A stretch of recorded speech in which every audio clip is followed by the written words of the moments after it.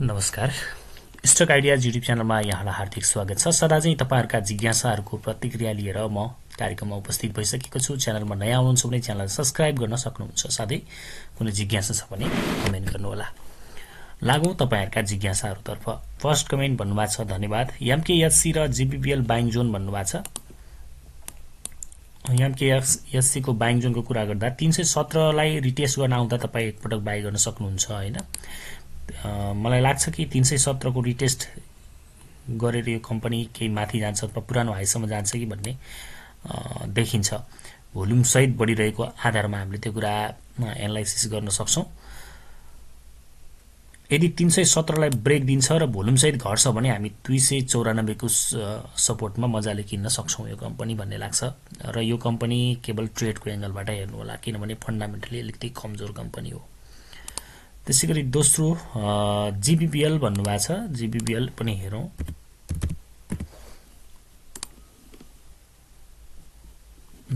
जीबीपीएल हेर्दाखेरि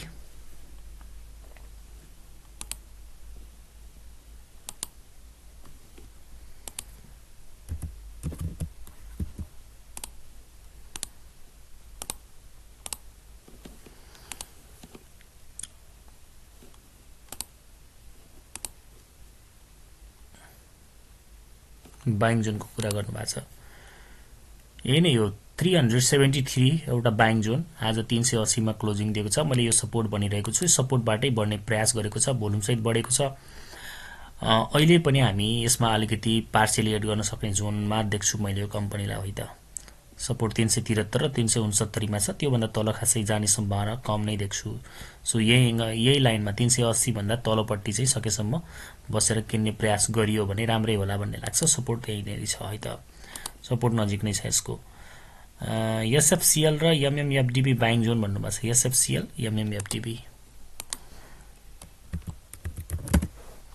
समृद्धि फाइनान्स सपोर्टबाटै फर्केको छ 304 को। यो पहिला पनि तपाईहरुले सोध्दाखेरि मैले भनिराखेकै कम्पनी हो कि यो लेभलमा हामीले कमसेकम अहिले फाइनान्समा मोमेन्टम चाहिँ छैन, तर यो लेभलमा पार्शियली केही किता एड गर्न सकिने जोन चाहिँ हो भनेको थिए।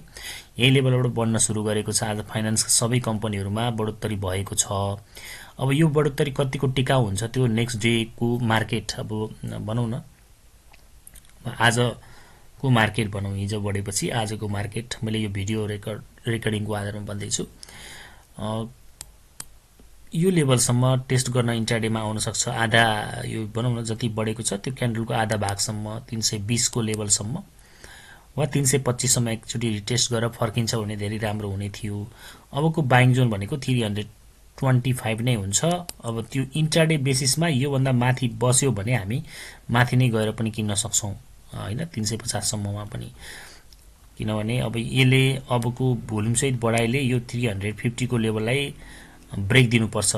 350 भन्दा माथि भोल्युम सहित जान्छ भने यसमा वास्तविक एउटा हायर हाईको र्याली हामीले देख्छौं।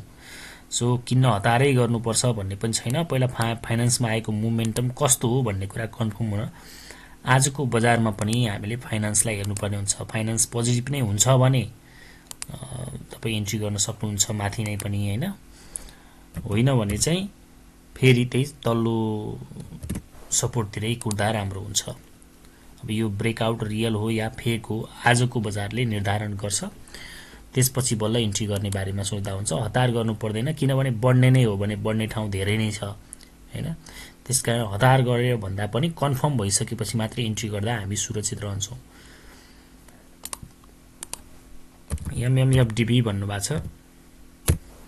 मिरमिरे माइक्रो फाइनान्सको कुरा छ। 570 को लेभलमा छ।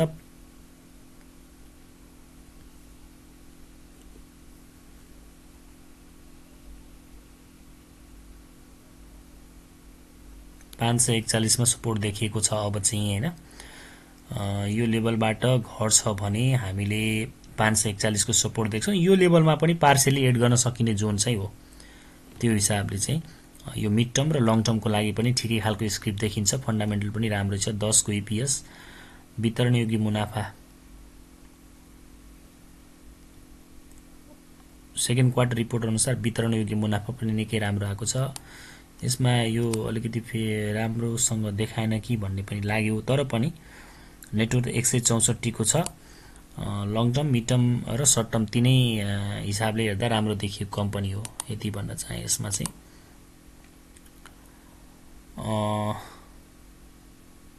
सर एचआरएल मैले 700 मा किने, 1000 किता घटेर झर्यो, तनाव भयो, के गर्ने होला? एचआरएल तपाईले 700 मा किन्नुभयो, न्यूज आइसकेपछि तपाईले किनेको हुनुपर्छ। अब राइट शेयर के कुराहरू थिए हैन। मैले तपाईलाई सर्वप्रथम के सल्लाह दिन चाहन्छु भने तपाई नयाँ पनि हुनुहुन्छ जस्तो लाग्यो। तपाईसँग 1000 क्षमता छ भने एकै पटक 1000 नकिन्ने गर्नुस्। मेरो सुझाव यदि हजुरलाई उपयुक्त लाग्छ भनेको तपाईसँग 1000 क्षमता छ भने तपाईले पार्शियली किन्ने हो। 700 को लेभलमा तपाईले किन्नुभयो, 1000 किन्ने क्षमता भइसकेपछि 25% बाट सुरु गरेको भए राम्रो हुन्थ्यो। 250 किता किन्ने, त्यसपछि फेरि बढ्ने नै कन्फर्म भयो भने माथि नै किनेर पनि हामीले माथि बेचेर पनि मुनाफा गर्न सक्छौं भने किनिसकेपछि घट्छ भने के भने स्टप लस गर्न सक्नुपर्छ तुरुन्तै हैन। के भने चाहिँ किता थप्न सक्ने क्षमता आफूसँग हुनुपर्छ। जहिले पनि क्याशमा बस्नुपर्छ र धेरै घटेपछि कमसे कम 10% घटेपछि एभरेज गर्दै जाने हो भने हामीलाई घाटा कम हुन्छ। एचआरएल अब केही समय घटे पनि मैले चाहिँ 650 को रेन्ज भनेको छु, राम्रो बाइ जोन, पार्शियली एड गर्ने जोन, त्यसपछि 600। त्यो हिसाबले अब के भने अब चाहिँ हामी एड गर्ने जोन कहाँनेरि हुन्छ त भन्दा यसले 700 भन्दा माथितिर भोल्युम सहित क्लोजिङ दियो भने हामी एड गर्न सक्छौं, होइन भने हामी तल्लो जोन नै कुर्ने हो 650 को लेभलमा। तपाईसँग क्षमता छ छैन त्यो अलग पाटो भयो। अब एउटा चाहिँ तपाईलाई लेसन पनि भयो हैन, सिक्दै जाने हो यसमा शेयर बजारमा।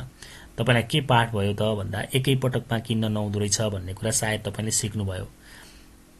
मैले त के भन्छु भने बढिरहेको मूल्य बढिरहेको अवस्थामा ट्रेडिङ स्टकमा तपाईले एकै पटक लगानी गर्न पनि सक्नुहुन्छ, किनभने ट्रेडिङ स्टकमा हामीले स्टप लस गर्ने गर्छौं भने इन्भेस्टिङ स्टकमा कहिल्यै पनि एकै पटक लगानी नगरेको राम्रो हुन्छ।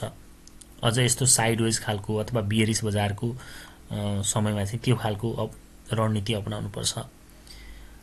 बढिरहेको बजारमा चाहिँ तपाईले एकै पटक पनि लगानी गर्न सक्नुहुन्छ भने घटिरहेको अथवा साइडवेजमा बसिरहेको बजारमा हामीले एकै पटक भन्दा पनि पार्शियली एड गर्दै जाने गर्यो भने चाहिँ राम्रो हुन सक्छ।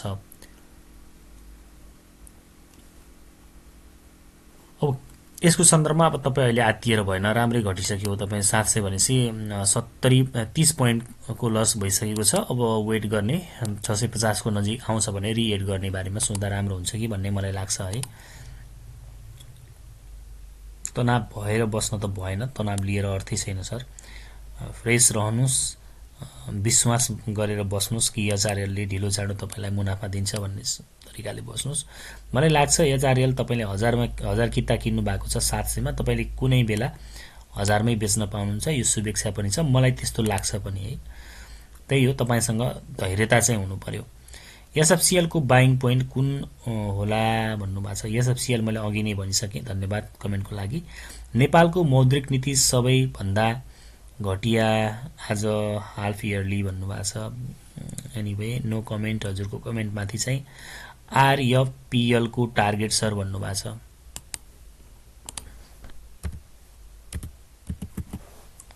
रिभर्स फल अल टाइम हाईमा छ, सो टार्गेट सेट गर्न सकिएन। यसमा भोल्युम सहित बढेको छ, जबसम्म बढ्छ होल्ड गर्नुस्, बढ्न छोडेको नेक्स्ट डे तपाई निस्किनुस्। त्यसपछिको बढोत्तरी अरूको लागि होस् भन्ने ढुक्क भएर निस्किने हो। सोना 470 को बाई छ, के गर्ने भन्नु भएको छ। सोना हेरौँ है, 470 भनेपछि तपाई यो लेभलतिर किन्नु भएछ हैन। अब अहिले चाहिँ होल्ड नै गर्नुस् हैन। 470 भनेपछि अब 480 भन्दा माथि भोल्युम सहित पुग्छ भने तपाई रिएन्ट्री गर्न सक्नुहुन्छ। अब यसको ट्रेन्ड हेर्दाखेरि यहाँ एउटा हाई बनायो, फेरि लोअर हाई बनायो, यहाँ एउटा लो बनायो, फेरि लोअर लोतिर छ। अब बढ्दाखेरि यसले चाहिँ जबसम्म 480 भन्दा माथि दिदिन तपाईले चाहिँ रिएड नगर्दा नै हुन्छ। अब छ भने चाहिँ अहिले होल्ड गर्नुस् हैन। यसको एकदम राम्रो बाइङ जोन त मैले यो लेभल मानेको थिएँ 350 नआउला भन्न पनि सकिदैन बजारमा जे पनि हुन्छ। अब यसको चाहिँ राम्रो बाइङ जोन भनेको कि 350 हुन्छ कि भने चाहिँ 480 भन्दा माथिको भोल्युम सहितको क्लोजिङमा हुन्छ। यति कुरा बुझ्दा हुन्छ, त्यो बेटर अप्सन रहन सक्छ। दुईवटा अप्सन नै बेटर हुन्छ। यो बीच भनेको चाहिँ नन ट्रेडिङ जोनको रूपमा लिन्छु मैले। राधीको बाई एन्ड अब तपाईले 470 को बाई छ के गर्ने, मैले दुईवटा अप्सन भनिदिएँ। यस्तो हुन सक्छ भन्ने पोसिबिलिटीको बारेमा कुरा गरेँ हैन। अब के गर्दा बेटर हुन्छ, तपाईलाई बाई गर्नुस् सेल गर्नुस् थप्नुस् त मैले भन्न मिल्दैन, तर डिसिजन त अब मैले भनिसकेपछि तपाईलाई मेरो एनालाइसिस ठीक लाग्यो भने हजुरले लिने हो। स्टप लस गर्ने अथवा चाहिँ क्षमता छ भने भोलि पर्सि चाहिँ कन्फर्म भइसकेपछि यो लेभल भन्दा माथि जा भोल्युम सहित बढ्दा हैन अथवा सपोर्टतिर आउँदा एड गर्ने भन्ने चाहिँ तपाईको डिसिजनको कुरा भयो। त्यसैगरी अर्को छ राधीको बाई सेल टार्गेट भनिदिनुस् भन्नुभएको छ। राधी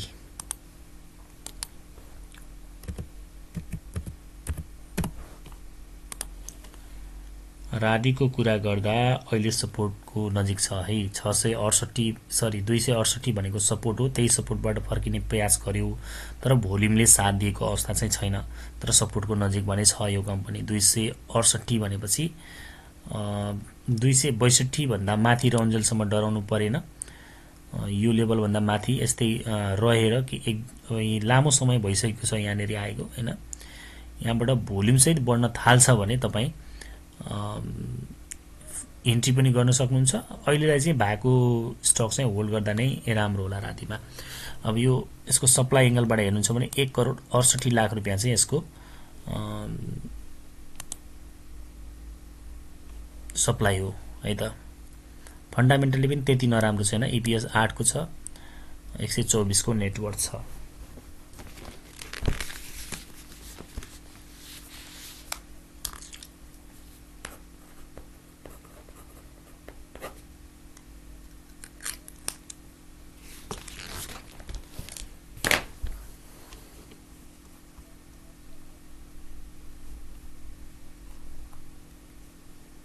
एउटा ट्रायंगुलर प्याटर्नलाई चाहिँ ब्रेक गरेको छ, सो त्यति धेरै एग्रेसिभ हुन चाहिँ जरुरी छैन यसमा।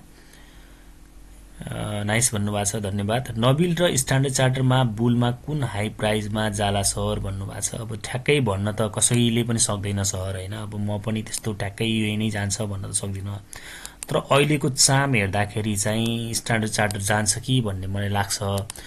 नबिलले आफ्नो पुरानो विरासत फर्कायो, पुरानो तरिकाले लाभांश दिन थाल्यो भने चाहिँ हो, तर अब नबिल भनेको बोनस शेयर भन्दा पनि क्याशमा फोकस गर्नुपर्ने अवस्थाको बैंक हो। हुन त स्ट्यान्डर्ड चार्टर अलरेडी पहिलेदेखि त्यस्तै खालको बैंक हो कि यसले पहिलेदेखि नै बोनस शेयर भन्दा पनि क्याश डिभिडेन्डलाई फोकस गर्छ। नबिलले पनि त्यही गर्छ भने क्षमताको आधारमा लाभांश वितरण गर्न सक्ने क्षमताको आधारमा स्ट्यान्डर्ड चार्टर अगाडि देखिन्छ। किनभने अहिले तपाई हेर्नुहुन्छ भने स्ट्यान्डर्ड चार्टरको सेकेन्ड क्वार्टर रिपोर्ट अनुसार डिस्ट्रिब्युटेबल प्रफिट भनेको 23.4 छ। अब यही कुरा हामी नबिलमा हेर्छौं भने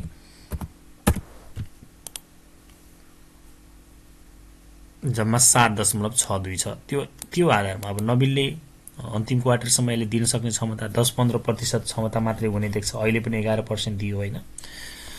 अब स्ट्यान्डर्ड चार्टरले 20% भन्दा माथि नै दिन सक्ने क्षमता राख्छ भनेपछि पक्कै पनि स्ट्यान्डर्ड चार्टरले नबिललाई जित्ला भन्ने लाग्छ। जितेको पनि छ, बुलसम्म पनि त्यो रहला। तर अहिलेको मूल्यमा चाहिँ हामीले नबिल एड गर्दा जित्छौं कि भन्ने मलाई लाग्छ। फेरि है स्ट्यान्डर्ड चार्टर भन्दा नबिलको मूल्यको आधारमा सस्तो भएको हुनाले झन्डै 100 रुपैयाँको फरक छ।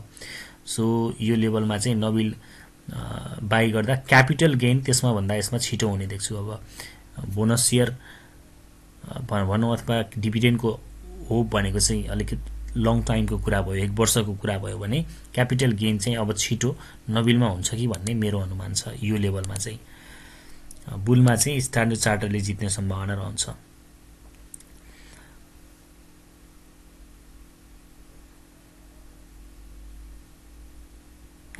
त्यसैगरी सर एनआईसी एसिया को के हुँदैछ, लास्ट टेन्सन दियो एनआइसी एसिया के गर्दा ठिक होला सर प्लिज रिप्लाई भन्नुभएको छ। अहिले चाहिँ वेट एन्ड सी नै हो। एनआइसी एसिया तपाईले कतिमा किन्नु भएको छ, एभरेज गर्दा राम्रै हुन्छ भन्ने लाग्छ यो लेभलमा। भोल्युम सहित घटेको थियो केही दिन, अब भोल्युम खासै छैन। आज अलिकति बढ्ने प्रयास पनि गर्यो। 440 को रेन्जमा तपाईले पार्शियली एड गर्ने, एभरेज डाउन गर्ने नै हो भन्ने लाग्छ। त्यसपछि 400 को पेरिफेरीतिर फेरि झर्छ भने त्यो लेभलमा एभरेज गर्ने। डराउनु पर्छ जस्तो मलाई लाग्दैन, फेरि रिभाइभ हुन्छ एनआइसी एसिया। जिएफएल र एनएफएस र एसजिआइसी बाई गर्दा हुन्छ भन्नुभएको छ। जिएफएल अब आज चाहिँ राम्रै बढ्यो हैन, जिएफएल राम्रै बढेको छ। अब भोलिको दिनमा पनि यसले बढोत्तरी कायम राख्न सक्छ अथवा यो अब के गर्न सकिन्छ त भन्दा के भने यसलाई रिटेस्टको लागि आउँदाखेरि यो 577 को रेन्जसम्म आउँछ भने रिटेस्टमा किन्ने हो।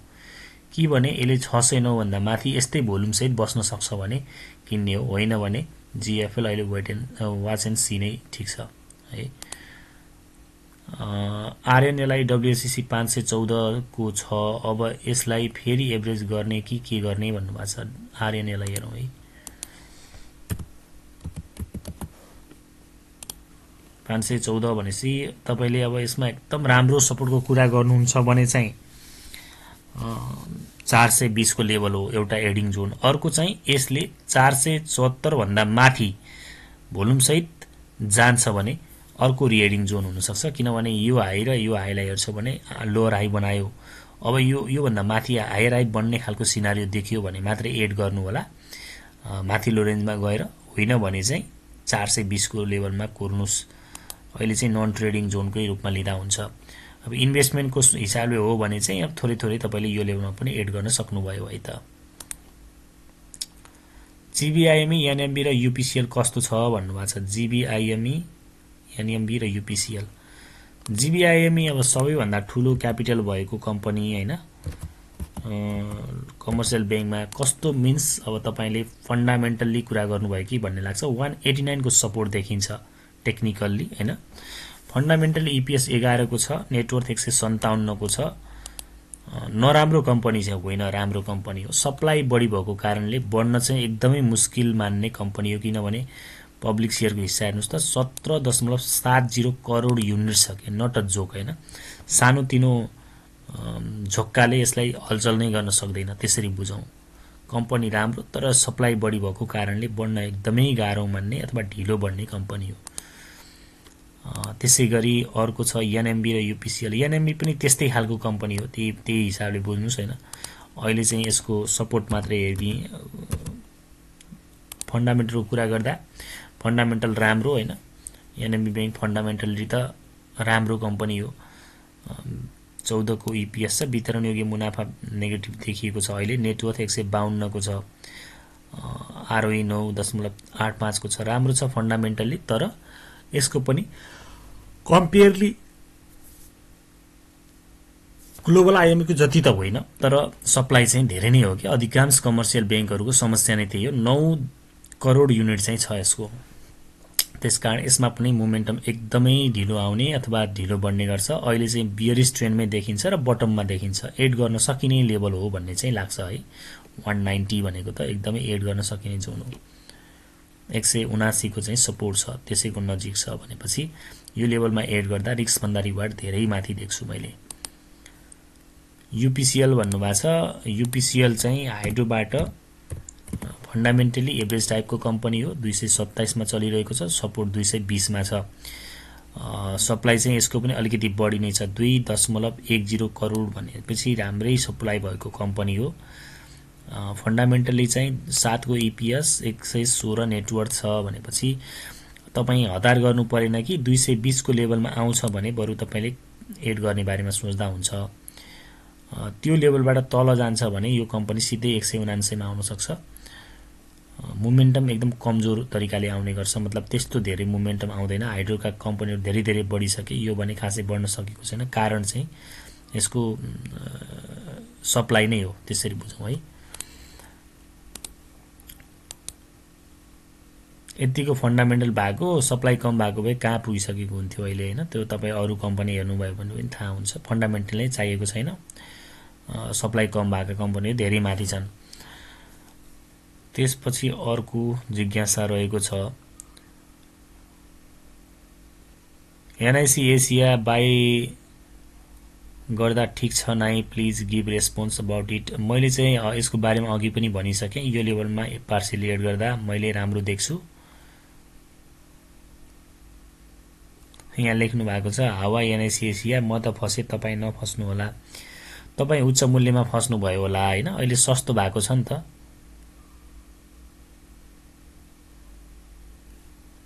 $440 मा 30% लगाए। पार्सियली नै भनिरहेको छु, पार्सियली एड गर्ने जोनमा हो।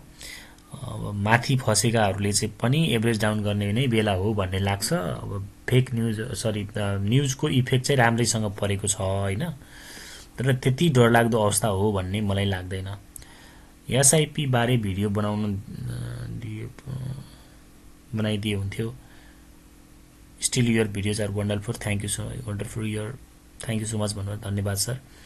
म अहिले एकदमै व्यस्त भएको कारणले गर्दा विविध किसिमका भिडियोहरू बनाउन एकदमै असमर्थ भइरहेको छु हैन। यसको लागि चाहिँ नियमित श्रोताहरूसँग मैले सरी भन्नुपर्छ, तर तपाईले भनेको टपिक्सहरू मलाई स्मरणमा छ। म केही समयमा टपिकहरूमा भिडियो जरुर बनाउने छु। सर नमस्कार, तपाईको भिडियो दैनिक हेर्ने गरेको छु सर। यो एनआईसीले डुबाउला जस्तो छ, के गर्ने होला? पहिरो गएको गई छ त, रोकिने नाम निशान छैन। डब्ल्युसीसी 475 को छ। हिजो पनि कमेन्ट गर्नुभएको थियो कि जस्तो लाग्यो। 475 डब्ल्युसीसी भएको मान्छे त डराउनु पर्छ जस्तो लाग्दैन। यहाँ त एनआईसी एसिया 800-900 मा किनेका मान्छेहरू पनि ढुक्कले बसिरहेको देखिरहेको छु।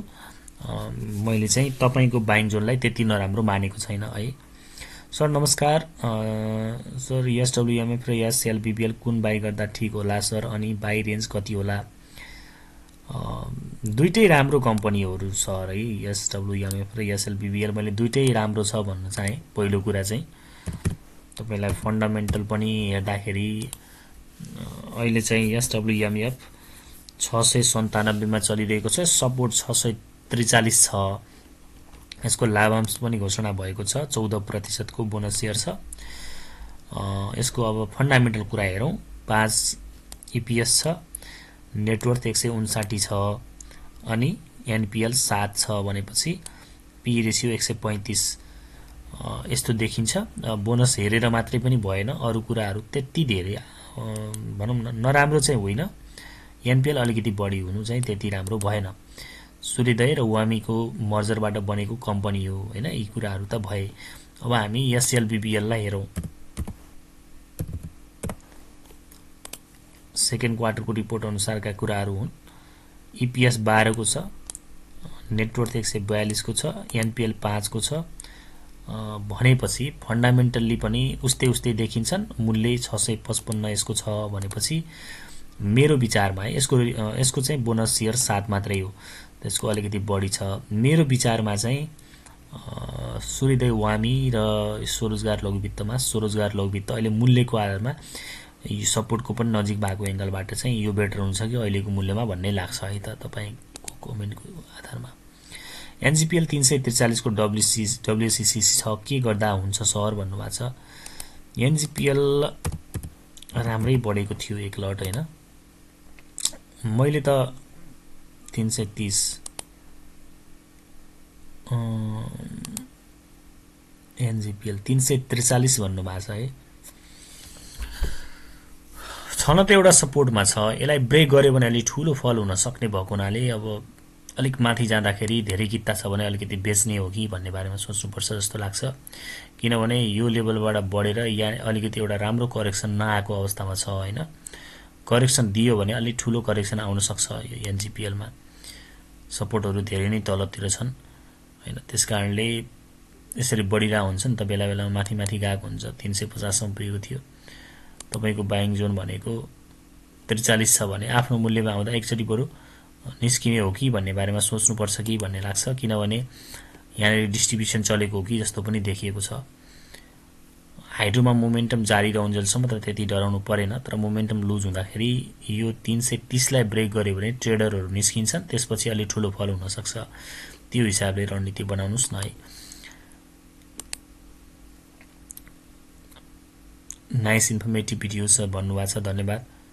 नमस्कार ब्रो, आई मिस यु। एउटा कुरा के भने एसपीसीएम के एचसीएल यो कोटा कम्पनीको म स्थानीय वासीको कोठामा छु कोटामा भन्नु होला यी 3 वर्ष बेच्न मिल्दैन अब यो कोटा बाहेक सेकेन्डरी मार्केटबाट किन बेच गर्न पाउँछु कि पाउँदिन मिल्छ कि मिल्दैन अनि डब्ल्युएससी गर्दा के हुन्छ यो पनि डब्ल्युएससी मा आउँछ कि हजुर कृपया दुःख नमानी बताइदिनु भए आभारी हुने थिए भन्नुभएको छ तपाईले किनबेच गर्न मिल्छ मजाले किनबेच गर्न मिल्छ डब्ल्युएससी गर्दाखेरि यो आउँछ कि नै यसमा चाहिँ यो नयाँ अनुभवको कुरा गर्नुभयो हैन पोर्टफोलियोमा छ भनेपछि सँगसँगै डब्ल्युएससी हुन्छ भन्ने लाग्छ मलाई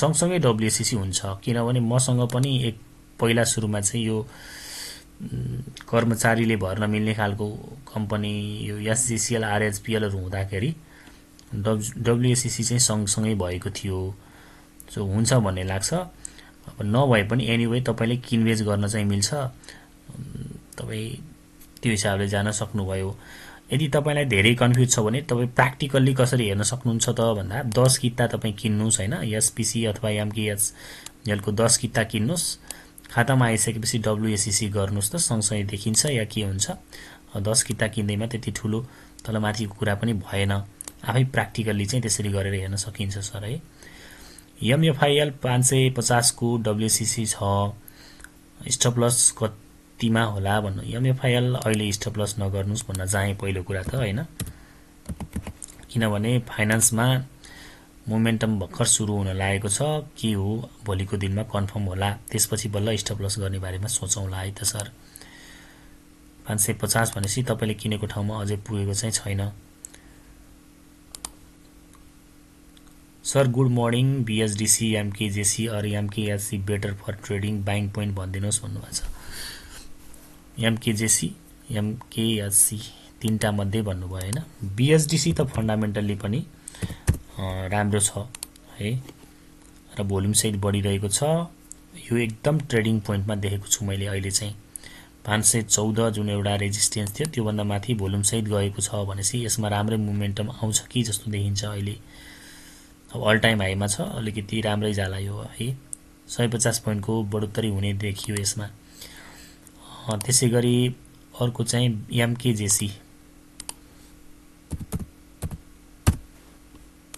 मैलुङ खोला हाइड्रो पावर मैले बीएसडीसी रोजे यो दुईटामा अब एउटा बाँकी रह्यो तपाईको एमकेएससी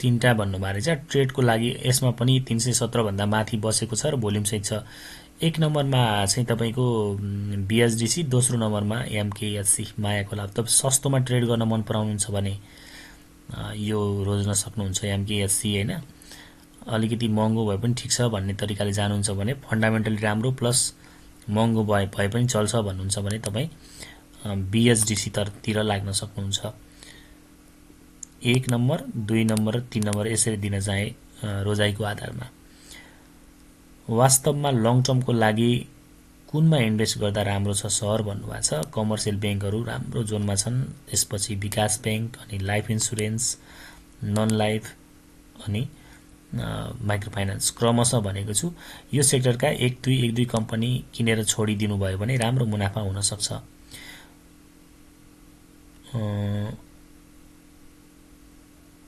एकेजीसीएल को 150 राइट शेयर आउँदैछ भन्नुभएको छ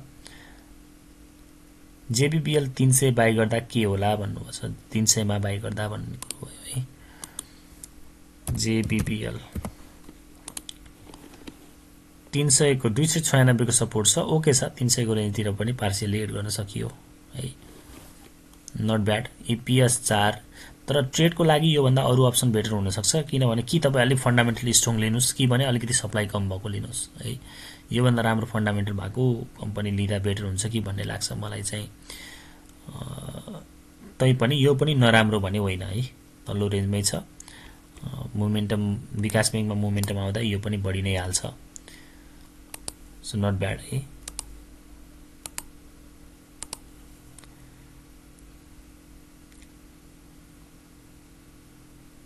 बीपीडब्ल्यू र जीआईएलबी मा कुन होला ठीक होला भन्नुभएको छ बाइङ पोइन्ट भनिदिनुस् भन्नुभएको छ राधा वाग्लेजीले।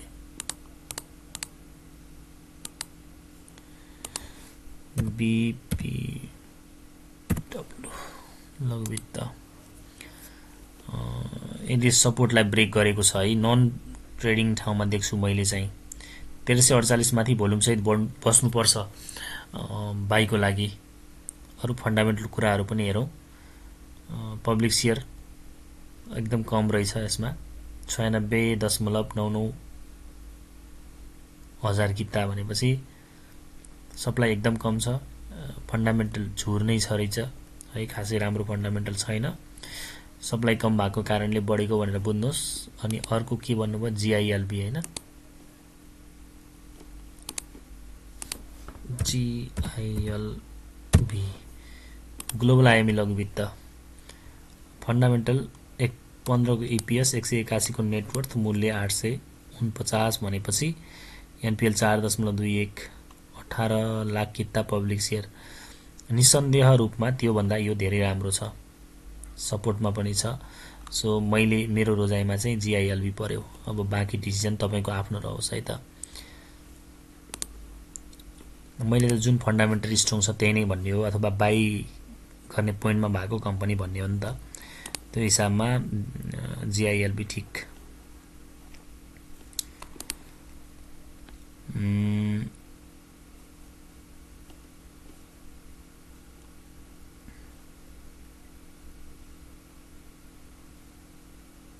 पीपीडब्ल्यू राम्रो छ थ्यांक यू सर हजुरको सबै भिडियो भन्नुभएको छ धन्यवाद। नमस्कार हजुर भन्नुभएको छ नमस्कार। यूएनएचपीएल र जेबीबीएल को एनालाइसिस गर्दिनु भन्नुभएको छ। जेबीबीएल भयो यूएनएचपीएल हेरौँ है त। यूएनएचपीएल युनियन हाइड्रो पावरको कुरा गर्दा भोल्युम सहित बढेको छ रेजिस्टेन्स नजिक छ। अहिलेलाई चाहिँ तपाई वाच एन्ड सी नै गर्दा राम्रो हैन छ भने यो लेभलमा पार्शियली सेल गर्दा बेटर होला। यति नै भने अहिले। हेलो सर बिग फ्यान भन्नुभएको छ नमस्कार। म तपाईको हरेक भिडियो हेर्छु राम्रो लाग्छ गुड लक भन्नुभएको छ धन्यवाद शुभेच्छाका लागि हजुरलाई। विष्णु सर भन्नुभएको छ आरएल एफएल 347 को बाइ छ सेल की होल्ड भन्नु आरएल एफएल हेरौँ है।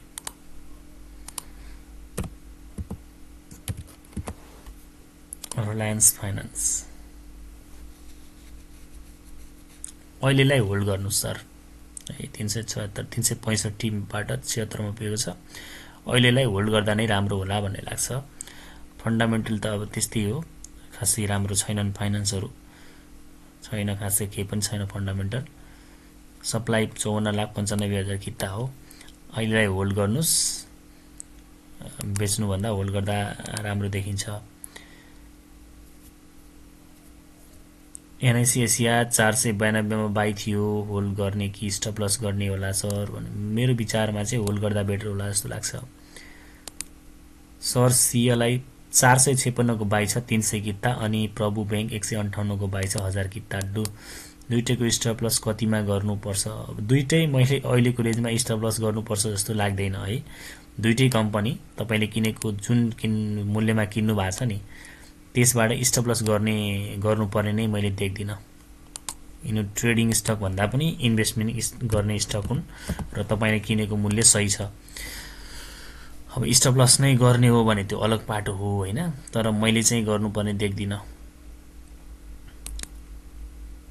447 मुनि लागि स्टप लस गर्ने हो तर सपोर्ट चाहिँ यसको 420 मै छ। 20 रुपैयाँको लागि के स्टप लस गर्नुहुन्छ हैन पुग्छ नै भन्ने पनि हुँदैन के फेरि लामो समय खेलिरहेको छ फन्डामेन्टली नराम्रो पनि छैन।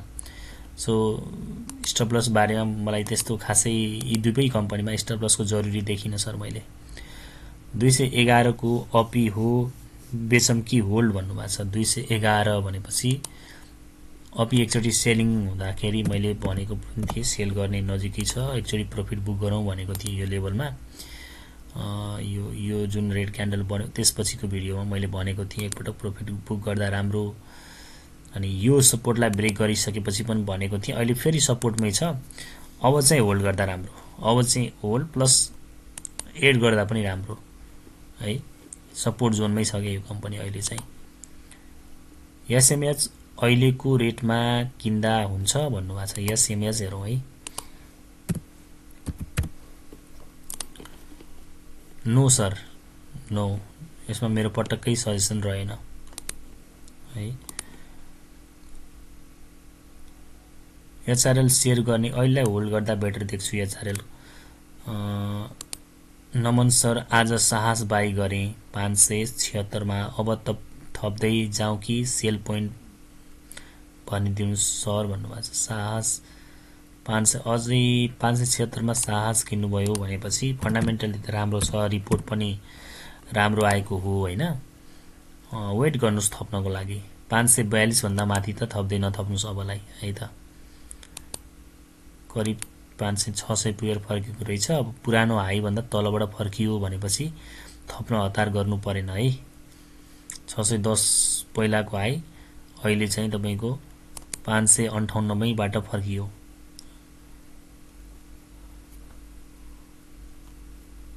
कम्पनी राम्रो हो तर सप्लाई अलिकति बेसी छ। 1 करोड किता सप्लाई हो। अनि प्रमोटरको लकिङ खुल्ने पिरियड पनि 24 को 11 महिना 29 तारिकको लकिङ खुल्ने पिरियड पनि अब धेरै टाढा छैन, करिब 7-8 महिना, त्यति नजिक पनि होइन, धेरै टाढा पनि होइन। त्यो हिसाबमा पनि तपाईले यो लकिङ पिरियड पनि ख्याल गर्नु होला। लकिङ पिरियड खुलिसकेपछि हेभिली सप्लाई आउने गर्छ। 2 करोड 45 लाख किता त प्रमोटरको सप्लाई आउने नै छ। त्यसकारण धेरै लामो समयको लागि पनि नसोच्नुस् है यो कम्पनीमा।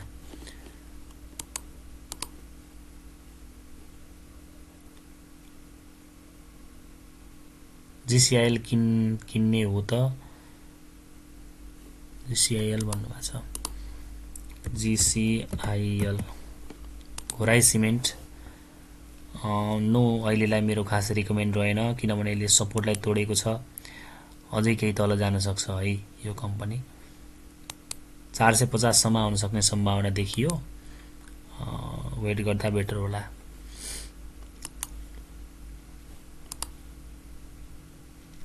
गुरु, एसएमजीसी सर्ट टर्मको लागि बाई गर्दा कस्तो होला?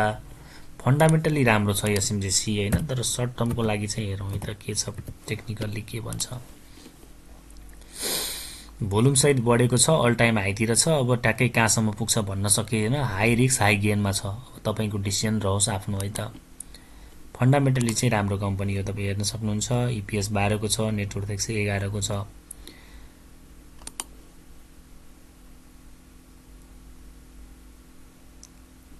यति धेरै रातो हुने गरी रियाक्सन आउने गरी नै मौद्रिक नीति आएको हो त भन्नुभएको छ।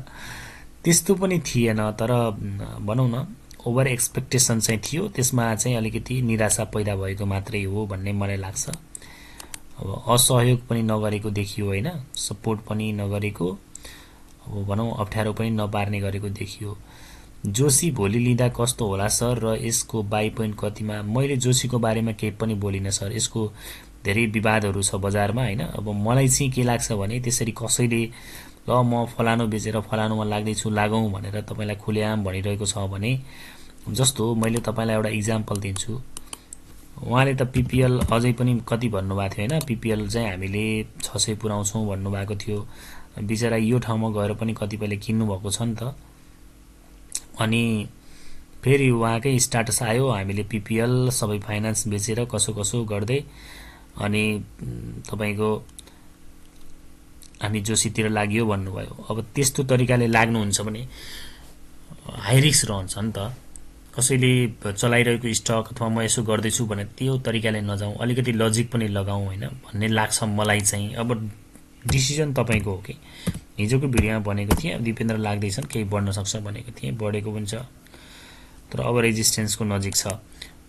उनले जति भन्छन् त्यतिसम्म पुर्याएको रेकर्ड चाहिँ कमै छ, र त्यसरी अरूले पुर्याइदेला र मैले चाहिँ कमाउला भनेर लाग्नु चाहिँ त्यति उपयुक्त मलाई लाग्दैन। त्यो सन्दर्भमा चाहिँ मैले केही कुरा बोलिन त्यसको बारेमा है। जोशीको बारेमा आइम सरी मात्रै भने। डिसिजन हजुरले लिनुस्। एमएससीएलबी किन बेच्न सकिदैन सर भनिदिनु पर्यो, मार्केट क्याप कति छ भनिदिनु सर भन्नुभएको छ। एमएससीएलबी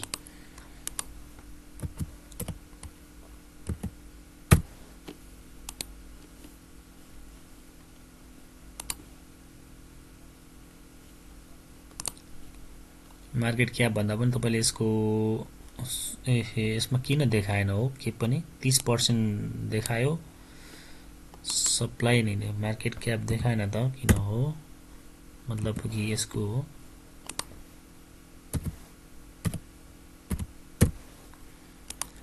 माउली लघु वित्त शेयर 1100 1000 लाख 10 लाख 1100 32 लाख किताको टोटल किता 32 लाख हो त्यसमध्ये चाहिँ तपाईको 30% चाहिँ सप्लाई छ भनेर बुझ्नुस् 30% पब्लिक शेयर हो चाहिँ खासै धेरै सप्लाई भएको कम्पनी चाहिँ होइन त्यही भएर नै मोमेन्टमहरु आउने रहेछ यसमा एकै दिनमा तल माथि बढी हुन्छ हिजोको दिनमा यसमा यो लेभल 846 बाट बढेको कम्पनी सिधै 924 सम्म पुगेछ फेरि घटेको छ यो लेभल 894 सम्म आउन सक्ने देखिन्छ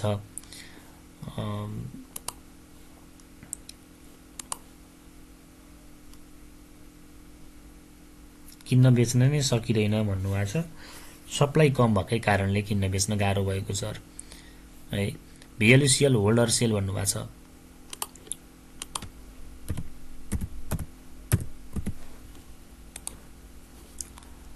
VLUCL अहिलेलाई चाहिँ अब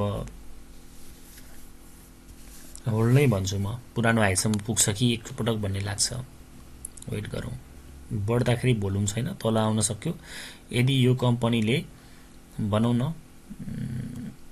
यसलाई एउटा लो मान्ने हो भने अर्को लोअर लो त बनाइसक्यो हैन अनि यो हाई मान्ने हो भने यसलाई अर्को लोअर हाई बन्यो अब भोल्युम सहित 565 लाई भन्दा माथि दिन थाल्छ भने माथि जाने सम्भावना पोटेन्शियालिटी बढी देखिन्छ यही लेभलमा घट्दै फेरि पनि यो भनौं न 501 भन्दा तलतिर आउँछ भने लोअर लो बनाउने भयो अहिले चाहिँ नन ट्रेडिङ जोन तिर छ VLUCL KRBL इमिडिएट सेल भन्नुभएको छ KRBL इमिडिएट सेल चाहिँ होइन तर KRBL ट्रेडिङ स्टक हो हैन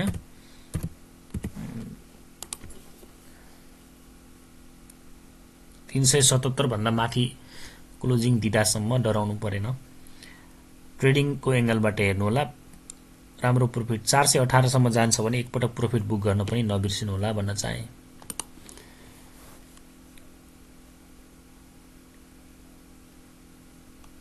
घटाइ अझै निकै दिन लम्बिने हो त्यस्तो नहोला सर धेरै दिन लम्बिन्छ जस्तो मलाई लाग्दैन सर नमस्ते बजारमा कमर्शियल बैंक 1800 को नेप्से भन्दा पनि तल आएको छन् किन यस्तो एसपीसी एन्ड एसएससी को बाइ एन्ड सेल अब कमर्शियल बैंकमा फिटिकै चाम छैन हैन रिपोर्टहरुले पनि त्यति सपोर्ट गरेनन् त्यो कारणले पनि घटेको हो तर घट्यो भनेर निस्कने भाग्ने बेला चाहिँ होइन यो सेक्टरका केही कम्पनीहरु चट्ट पोर्टफोलियोमा सजाएर राख्ने बेला हो यो जस्तो चान्स फेरि नआउन पनि सक्छ किनभने कतिपय कम्पनीहरु त अहिले बुक भ्यालु भन्दा पनि सस्ता छन् एसएसएचएल र एएसपीसी को सोध्नु भएको छ बाइ सेल पोइन्ट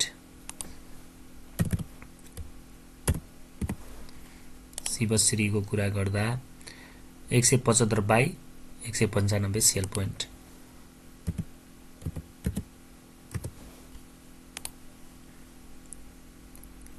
अ 187 को बाइ पोइन्ट हो अब एचपीसी मा 187 को बाइ पोइन्ट मिरमिरे र सीबीपीएल को बारेमा नि भन्दिनु न भन्नुभएको छ अघि पनि मैले सायद भने होला एमएमएफ जीबी को बारेमा एमएमएफजीबी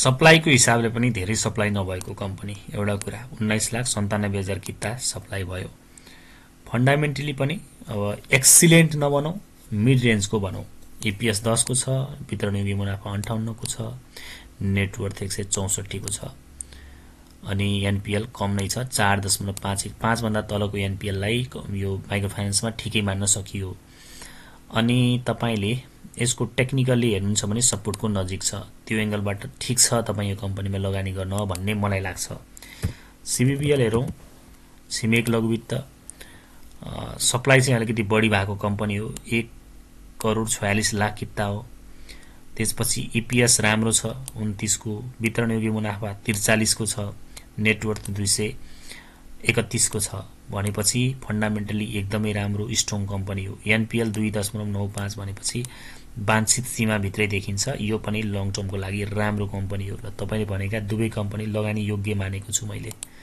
डिसिजन हजुरले लिनु होला है। आर्यनलाई र एसएनएलको सपोर्ट कतिमा होला भन्नुभएको छ।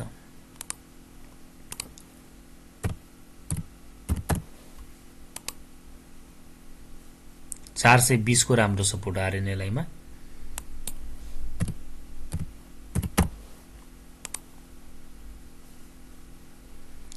यही रेन्ज हो, सपोर्ट जोनै हो 581। यसलाई तोड्छ भने अलि तल आउन सक्छ। यही रेन्जमा राम्रो समय भयो, लामो समय भयो यहाँनेरि बसेको। यसमा चाहिँ यदि बोनस राम्रो दियो भने त्यही बोनसको एक्सपेक्टेसनले माथि बसेको रहेछ भनेर बुझ्नु होला। उसो त फन्डामेन्टली पनि राम्रो देखिएको छ यो कम्पनी। इपिएसै 20 को छ सेकेन्ड क्वार्टर रिपोर्ट अनुसार। 187 को नेटवर्थ छ, बुक भ्यालु छ। राम्रो छ यो कम्पनी।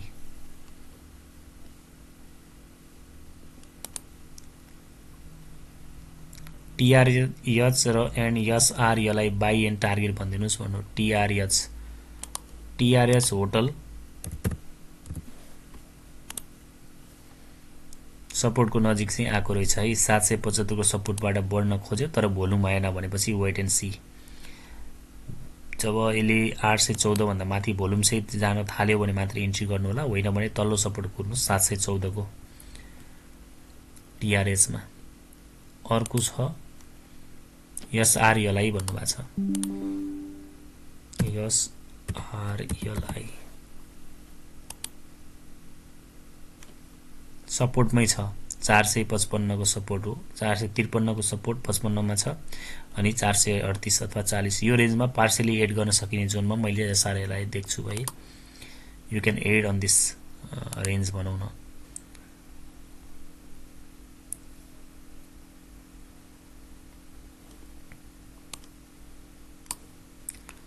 सर जिएफएल बाई पोइन्ट हेरिदिनुहोस् न मिटको लागि भन्नुभएको छ। मैले स्टार्टमै भनिसकेँ।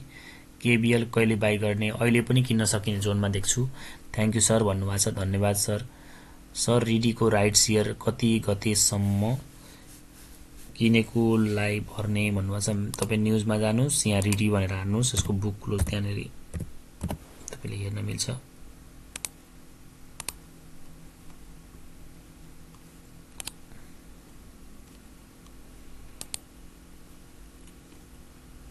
रिडी माघ 21 गतेसम्म किन्नु भएको थियो भने तपाईले भर्न मिल्छ है रिडीको राइट सेयर। सर मैले आफ्नो आइपिओ सेयर माथि साथीकोमा ट्रान्सफर गर्नलाई के प्रोसेस छ प्लिज भन्नुभएको छ। त्यसरी ट्रान्सफर गर्न मिल्दैन कि सर, यो एकदमै जटिल कुरा हो। त्यसलाई सेल गरिदिने, साथीकोबाट किन्ने, त्यही नै बेस्ट अप्सन हुन्छ। त्यो ट्रान्सफर किन गर्ने। गुरु एमएमकेजेएल होल्ड गर्ने कि प्रॉफिट बुक गर्ने भन्नुभएको छ। एमएमकेजेएल हेरौँ है। एमएमकेजेएल अहिलेलाई होल्ड नै गर्नुस् हैन। रेड क्यान्डल बन्यो भने चाहिँ निस्किनु होला। रेड क्यान्डल बन्न थाल्यो भने अब भोल्युम कम हुँदै गएको छ, एकदम पोजिसनमा बस्नुस् है बेच्नको लागि। यो कम्पनी रेड क्यान्डल बन्यो कि निस्किहाल्ने।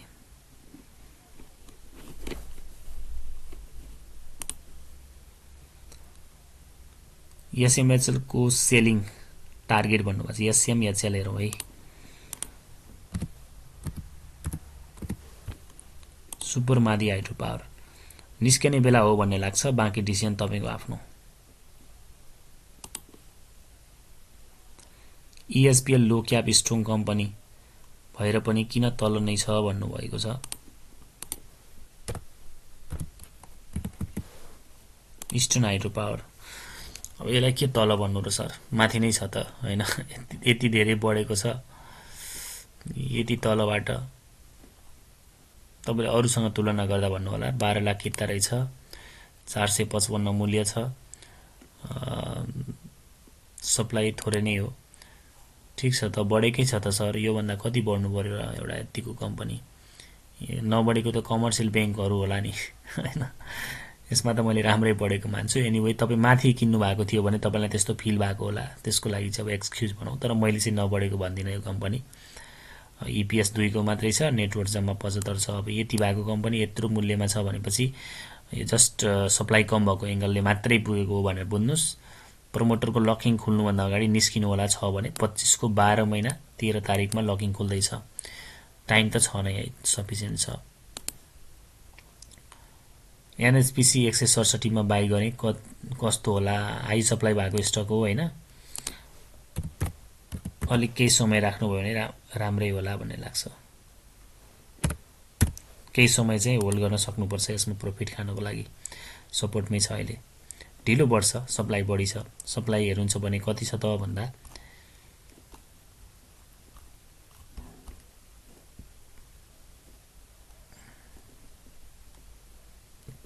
49,34,000 किता प्लस 1,97,00,000 किता गरेर छ।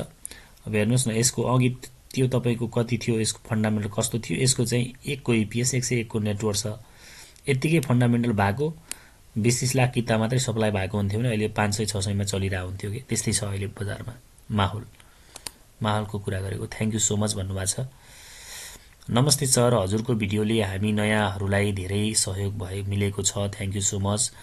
भोलि GBBL बाई गर्दा कस्तो होला? सक्नुहुन्छ, भोलिको रेन्जमा पनि किन्न मिल्छ GBBL लङ टर्मको लागि। सर नमस्कार, MHL 430 मा किनियो माघ 29 गते, मिस्टेक पो गरियो कि? NSDL चाहिँ होल्ड नै गर्नुस्। MHL म हेरेँ है त,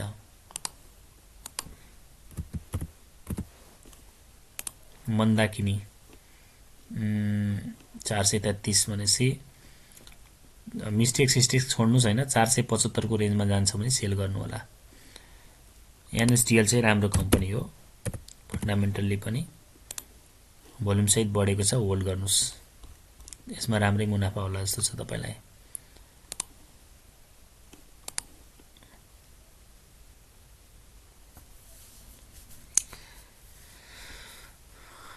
सर यो घट्ने बेलामा इन्भेस्ट गर्ने विचारमा छु। हजुरले हरेक सेक्टरको 2-2 कम्पनी रिकमेन्ड गरिदिनुस् न भन्नुभएको छ। ओके, फेरि त्यस्तो खालको एउटा भिडियो बनाउनु पर्ने छ। I will try to make very soon. Thank you sir for the comment and thanks to everybody for comment and जिज्ञासाको लागि। आगामी भिडियोहरुमा पनि तपाईका जिज्ञासाको प्रतिक्रिया लिएर आउने छु। यसमा धेरै लामो हुने भएकोले यहीँनेरि बिट मार्छु। यसपछिको भिडियोमा आएका जिज्ञासाहरूलाई यसपछिको भिडियोमा समेट्ने प्रयास गर्नेछु। कमेन्टको लागि सबैलाई धन्यवाद। कुनै सुझाव छ भने दिनु होला, भिडियोलाई लाइक गरिदिनु होला, मन परे शेयर पनि गर्न सक्नुहुन्छ। नयाँ हुनुहुन्छ भने च्यानललाई सब्स्क्राइब गर्नु होला। यहाँको समय शुभ रहोस्। नमस्कार, शुभ समय।